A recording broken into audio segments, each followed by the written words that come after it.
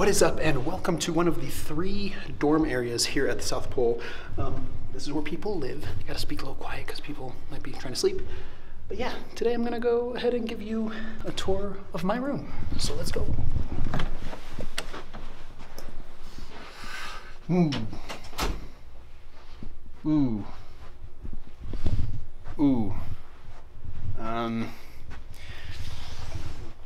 Yeah, not quite set up yet. Give me 1 second. All done and finished.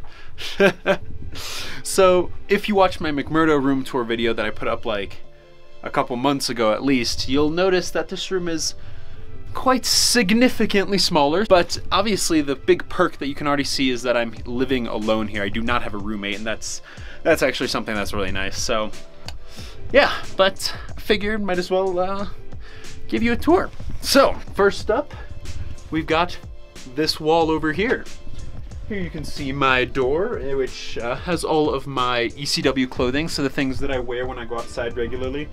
And of course, here is my lovely winter progression calendar as I cross out each individual day. Obviously, the first part of this video that you saw was filmed up here on the 15th, so it's been quite some time. But I really like having this calendar. It's really quite nice to visualize and be able to see where exactly we are in the winter, because a lot of people, you know, we have goals and things that we'd like to accomplish throughout the course of the winter, and being able to visually see how much time is left is quite nice. And you know, once we start getting a bit closer, being able to see that we've done most of it is pretty reassuring and brings up the mood as well.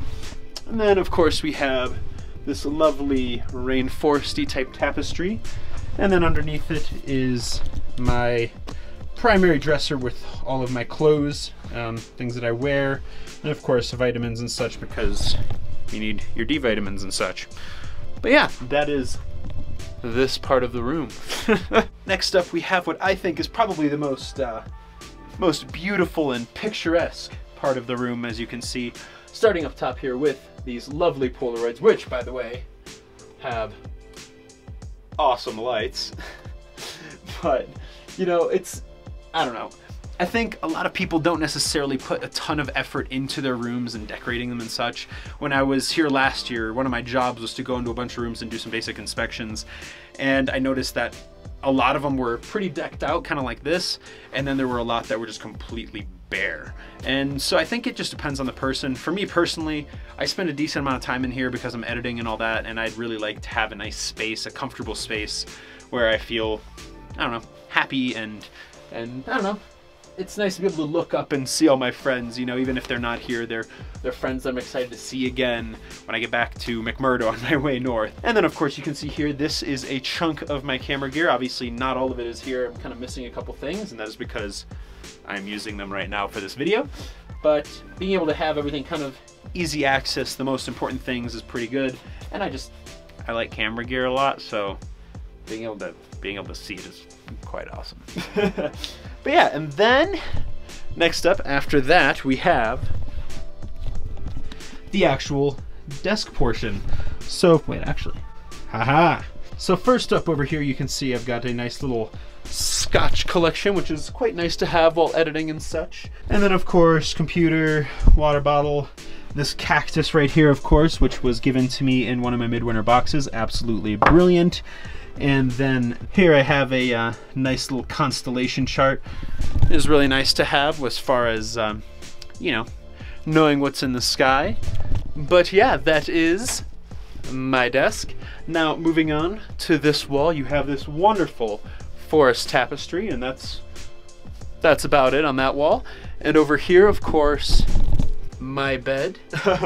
As you can see, it is quite high, and I'm like 6'3", and it goes up to my hips. So even I have to kind of like high jump my way into this bed or climb on my office chair to get in.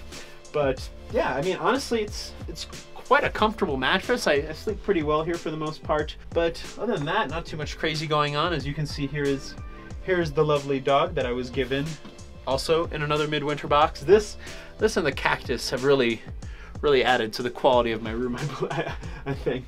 And then this pillow was made by another friend here in Antarctica. She is going to be returning, but obviously she didn't need it while she was gone, so rather than putting it in the storage, she gave it to me to use. And then, of course, as you saw in the McMurdo video as well, over here we've got the, you know, the world scratch map surrounded by the different flags that mean the various things. And that's kind of it, yeah. Underneath my bed is my other dresser. This dresser has more stuff in it, rather. The most fun one probably being this. Excuse the mess. Obviously, I'd like to keep a clean room, but this drawer is messy. But it's my snack drawer. Worried I'm not gonna get through all of it for the rest of the winter. And then, of course, next, you've got shoes. Obviously missing a pair. The pair that I'm wearing. You'll notice this shelf is actually not being utilized, and that is because I kind of like to keep that free in case I want to watch a movie or something. I can toss my computer there and lay in bed, which is quite nice.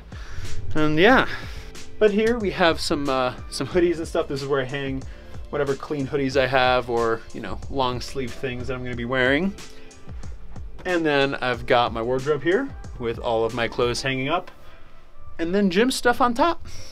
But yeah, that honestly is kind of it. So the thing is that here at the South Pole, there are actually 3 different dorm areas. So 3 different wings that come off the station that all they have is these dorm rooms. Now, believe it or not, this room and the other rooms in this wing of those 3 are the biggest.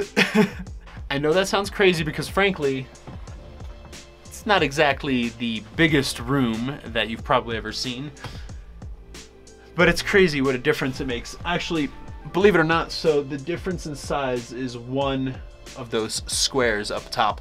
Now, actually, you know what? We only use 2 of those 3 wings during the winter. One of them is winterized, so it's not necessarily as heated. I can show you what one of those rooms looks like so you can see the difference in size. So yeah, here you go. As you can see, it is significantly smaller. It's only one of these squares smaller, but it makes quite a big difference. So as you can probably understand, the rooms in the A1 wing, or the rooms where I'm at, are obviously a bit more desirable. Most of the people that really care and want a bigger room are able to get one during the winter.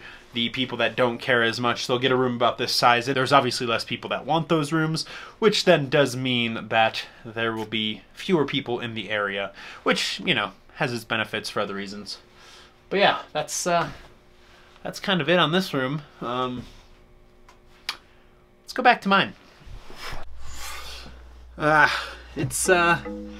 It's pretty amazing how much of a difference that like 1 square or 2 feet can make in how big a room seems. I mean, it's pretty impressive, like, how much bigger this room is. But yeah, other than that, there isn't really too much else. The only other thing really would be to kind of show you what it looks like.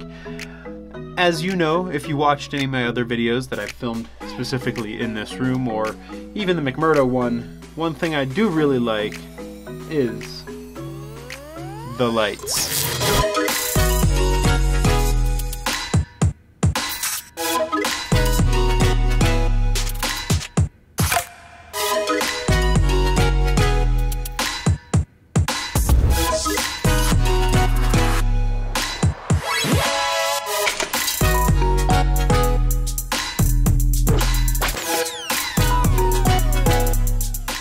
But that is honestly kind of it for the room tour.